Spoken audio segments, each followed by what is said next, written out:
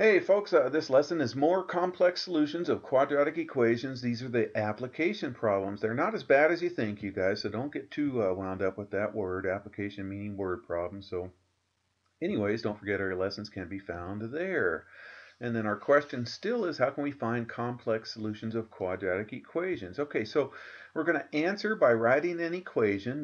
They always give us an equation, or at least they set us up with something to make an equation, and then determine whether the solutions of the equation are real or non-real. Okay, so here we go. A ball is thrown in the air with an initial velocity of 14 meters per second from an initial height of 2 meters. Okay, so there's this is always your initial velocity right here. This is always the initial height right here, the initial position right here. Okay, and in meters per second, it's always in negative 4.9. Okay, if it was in feet per second, this would be negative 16. Anyways, so the ball's height right here, h of t in meters at time t in seconds, can be modeled by this equation right here. So does the ball reach a height of 12? Okay, it's not asking when, you guys, so we're not solving, you guys. It's not asking when, but it's asking does it reach? So that we just want to know, is it going to give us a real answer? Okay, so we just want to find the discriminant. Okay, so remember, we're going to set it equal to 12 because it says, does the ball reach 12 meters? So that will this give us a real solution when this is 12?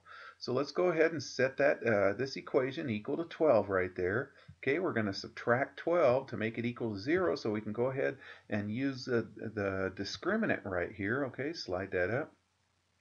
So there's the discriminant, b squared minus 4ac. Okay, so we just want to go ahead and multiply. 14 times 14 is 196. Okay, and then 4 times 4.9. Here we have a negative times a negative is a positive, times another negative is going to be a negative. Okay, this is 19.6. 19.6 times 10 is 196. So we have 196 minus 196, which equals 0. Okay, so if you can remember back in the last lesson of discriminants, when it equals 0, that tells us that the equation has one real solution. So does the ball reach 12 feet high? Yes, in one spot it does. And remember, it's just asking, does the ball reach 12 meters high? Did I say feet, meters high? Yes. In one spot it does because it equals 0. So there's one solution, okay? All right, so here's another one. A garden is enclosed with 100 feet of fencing. The area of the garden is given by that function right there, where W is the width in feet of the garden. So can the garden have an area of 700? So we're going to set this equal to 700 right there. Okay, so it's asking again, can it have an area? It's not asking what are the dimensions, so we're not solving for W. This is another discriminant problem. So let's set it equal to 700, and then we'll subtract 700 and put it in standard form. So we're going to put the squared term first, so it's negative W squared plus this 50W. We subtract 700 on both sides, and then there's A, there's B, there's C right there. So B squared minus 4AC gives us this is 5 squared is 25, so 25 with two zeros is 2500.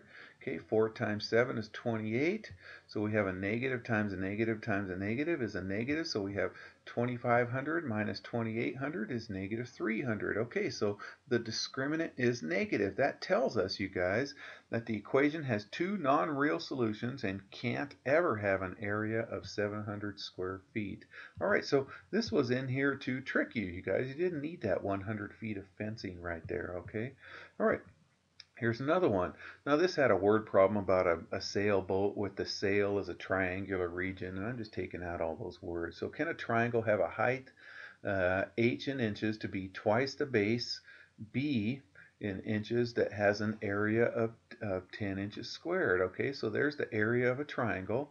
Okay, now it says the height is twice the base, so we're going to go ahead and substitute h equals 2b right there, and so there's the 2b right there, and then this 1/2 and 2 cancels, so b times b is b squared, so we have area equals b squared. So we're going to set that equal to 10. Can that equal 10 right there? Oops, I lost something right there. What did I lose? I lost that. Interesting. Okay, well, I'll just copy and paste it. Okay. Okay, so setting it equal to 10, we get that. And then, so can b squared equal 10? Well, using your discriminant right there.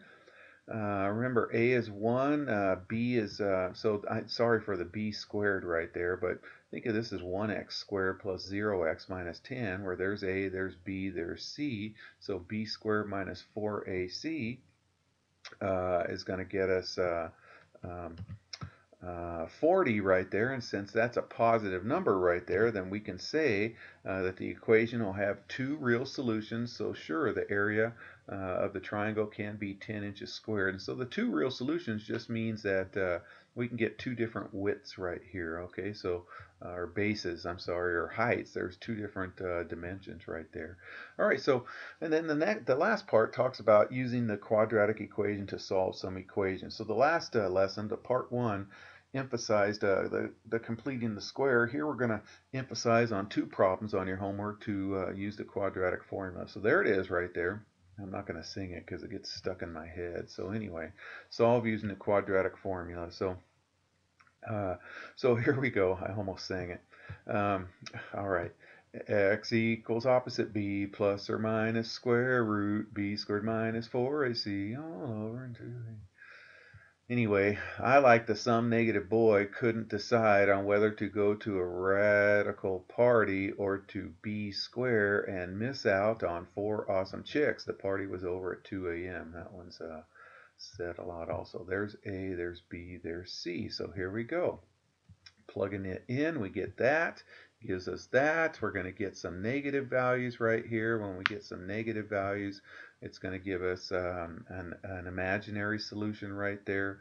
So there's 156, 2 times 2 times 39. So a pair of 2's are going to come out. So we get 2i root 39. Remember, when we have a square root of a negative, there's an I involved. These you can divide them all by 2. So this is going to become 1. That's going to become 1. That's going to become negative 5. So there's our answer right there. Now typically we don't use the negative in the denominator right here, but this plus or minus allows us to, I mean, if you absorb this up here, it would be negative 1, and then the plus or minus would become minus or plus, which is still plus or minus, I root 39 over positive 5. So if you want to write that, that's okay also, you guys, okay? All right, so let's try one more here, you guys. So we're going to make it equal to 0 before we can use that quadratic formula right there, and if we crank it out, we get negative 108. 108, I broke it down over here, and there's an I involved right there, so we get 6i root 3, and then again 2 goes into that once, into that 3 times, into that 7 times, so that'll leave us with that answer right there. All right, you guys, if you are in art class, that would be your assignment. Take care.